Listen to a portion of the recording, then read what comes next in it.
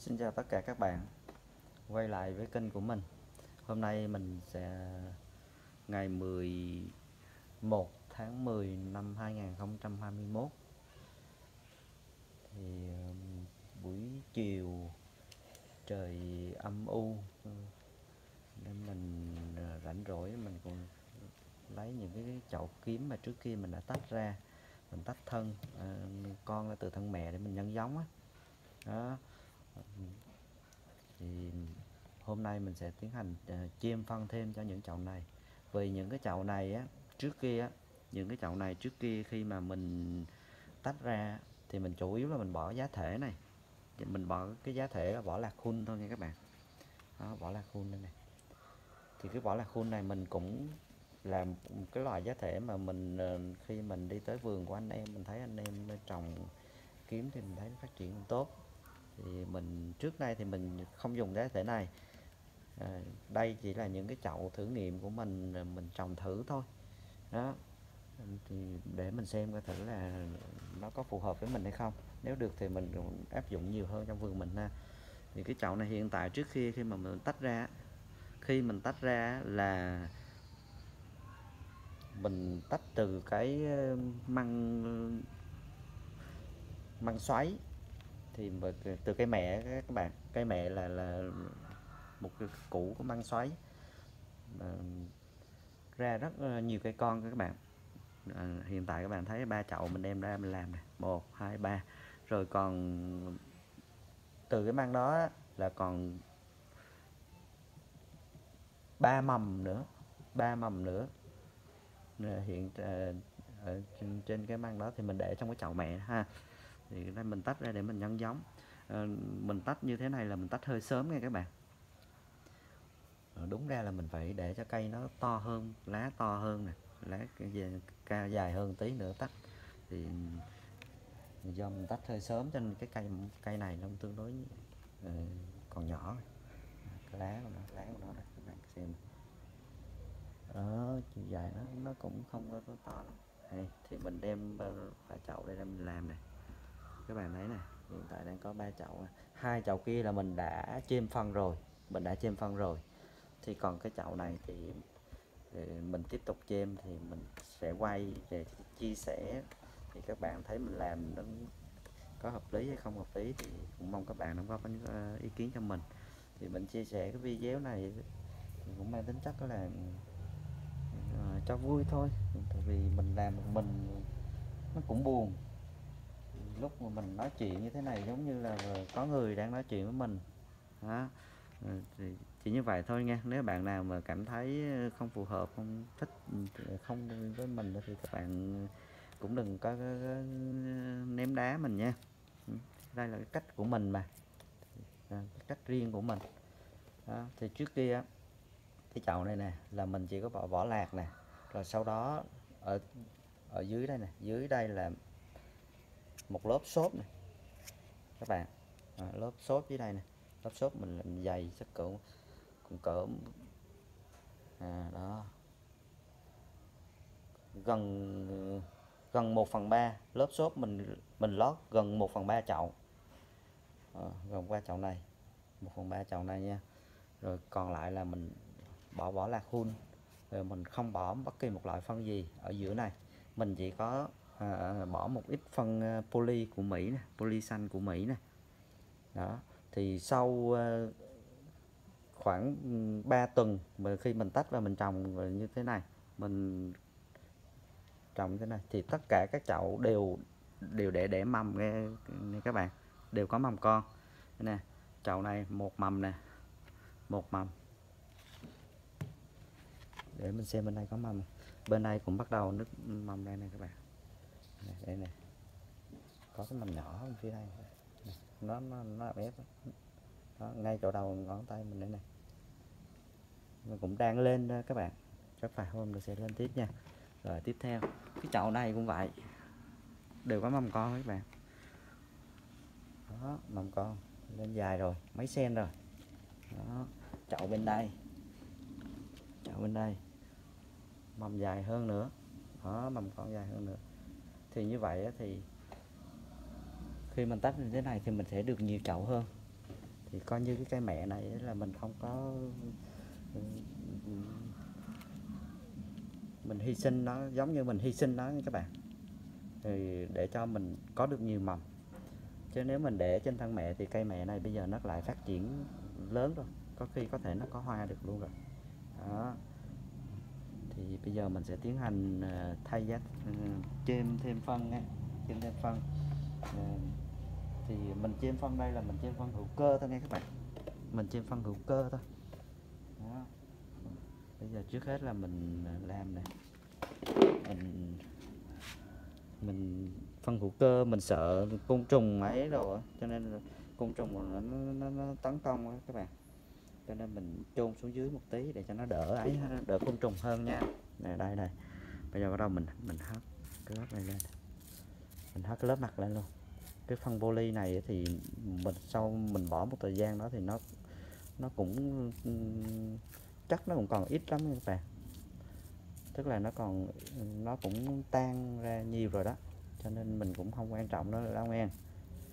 Đó bây giờ mình hất qua một bên này, hất qua một bên này đó. Cái cây này nó chưa ra măng dài, chưa ra mầm dài, cho nên mình chưa thấy cái rễ nhiều này nghe các bạn.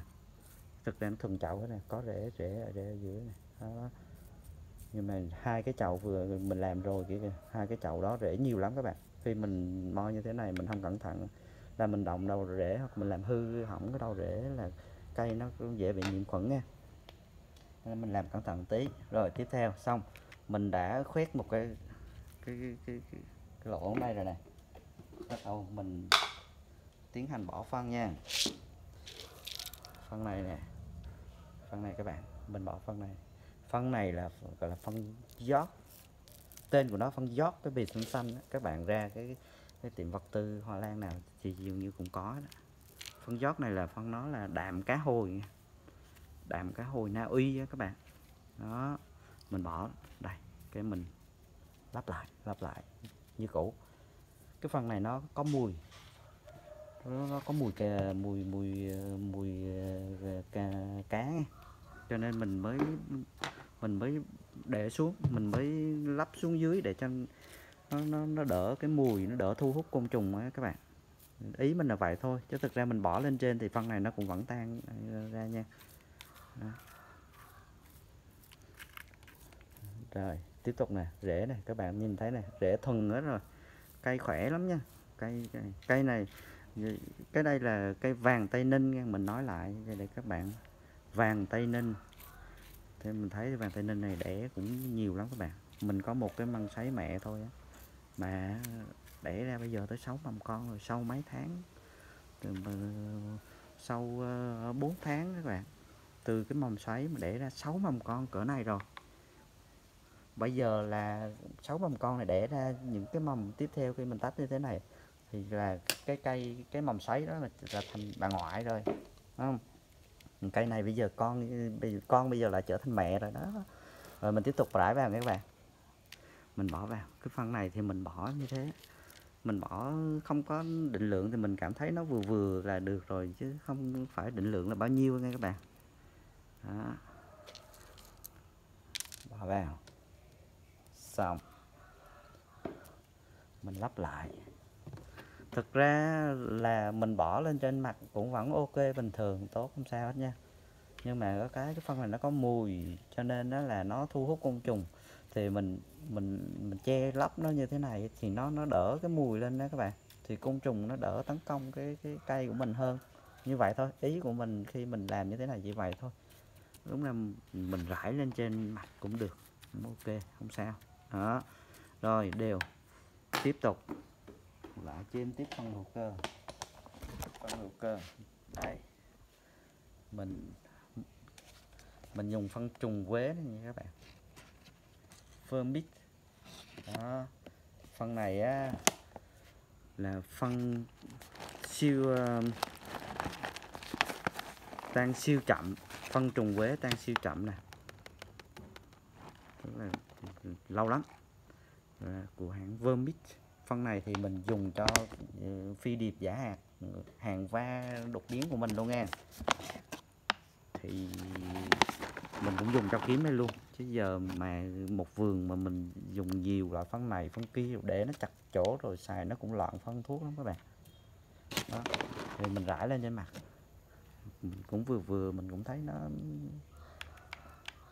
được thôi, chứ cũng đừng có hỏi mình là rải bao nhiêu gam bao nhiêu ký gì nghe.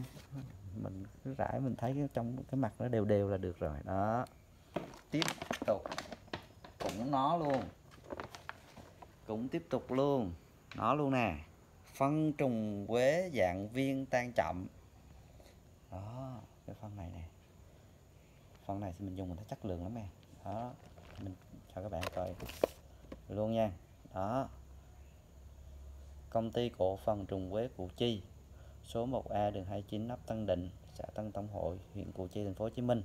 Cái phân này ít có cái tiệm mà bán lắm á nghe, tại người ta bán phân trùng quế nhiều lắm, nhưng mà cái loại vermix đây nè là cũng không nhiều tiệm bán đâu. Vừa rồi là trong đây là cái hộp bự đây là tan siêu chậm, còn mình đưa các bạn vừa xem đây cái hộp nhỏ đây là tan chậm. Đó, cho nên là mình chêm thêm vào nha. Đó, để cho nó đều.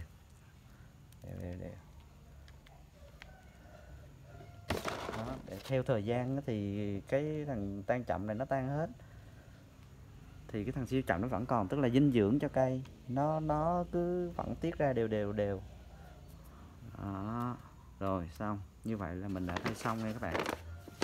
Đó, mình đã chêm phân xong cho ba cái chậu vàng Tây Ninh của mình, ba cái chậu giống vàng Tây Ninh. Đó, đều có mang cái mầm nha. Đó, thì mình kết thúc cái video mà chêm phân tại đây nha. Thì các bạn muốn thấy được cái hiệu quả của nó thì các bạn cứ theo dõi mình đi. Mình sẽ tiếp tục chia sẻ video sau về cái sự phát triển của cái vàng Tây Ninh này, để các bạn xem coi thử là phân của mình nó có hiệu quả như không nha. Đó, cái cách làm của mình nó có hiệu quả không nha. Đó, rồi vàng Tây Ninh nè, vàng Tây Ninh. Rồi mình sẽ kết thúc cái video của mình đây nha.